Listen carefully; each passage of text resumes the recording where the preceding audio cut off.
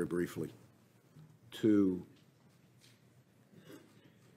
the decision to publicly go out with your results on the email. Was your decision influenced by the Attorney General's tarmac meeting with the former President Bill Clinton? Yes, in a ultimately conclusive way. That was the thing that capped it for me, that I had to do something separately to protect the credibility of the investigation, which meant both the FBI and the Justice Department. Were there other things that contributed to that you can describe in an open session? There were other things that contributed to that. One significant item I can't. I know the committee's been briefed on. There's been some public accounts of it which are nonsense, but I understand the committee's been briefed on the classified facts. Probably the only other consideration that I guess I can talk about in an open setting is that at one point the Attorney General had directed me not to call it an investigation, but instead to call it a matter, which confused me and concerned me.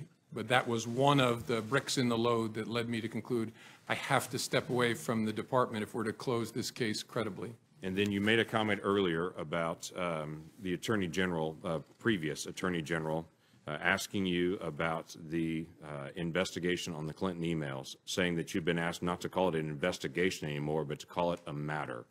And you had said that confused you. Can you give us additional details on that?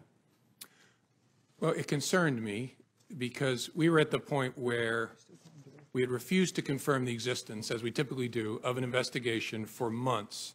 And it was getting to a place where that looked silly because the campaigns were talking about interacting with the FBI in the course of our work. The Clinton campaign at the time was using all kinds of euphemisms, security review, matters, things like that for what was going on.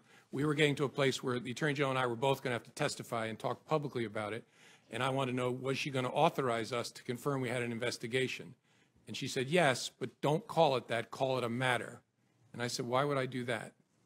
And she said, just call it a matter. And again, you look back in hindsight, you think, should I have resisted harder? I just said, all right, this isn't a hill worth dying on. And so I just said, okay, the press is going to completely ignore it. And that's what happened. When I said, we have opened a matter, they all reported the FBI has an investigation open. And so that concerned me because that language tracked the way the campaign was talking about the FBI's work, and that's concerning. It gave the impression that the campaign was somehow using the same language as the FBI because you were handed the campaign language and told to be able to use the campaign language. And again, I don't know whether it was intentional or not, but it gave the impression that the Attorney General was looking to align the way we talked about our work with the way a political campaign was describing the same activity, which was inaccurate. We had a criminal investigation open. As I've said before, the Federal Bureau of Investigation. We had an investigation open at the time, and so that gave me a queasy feeling.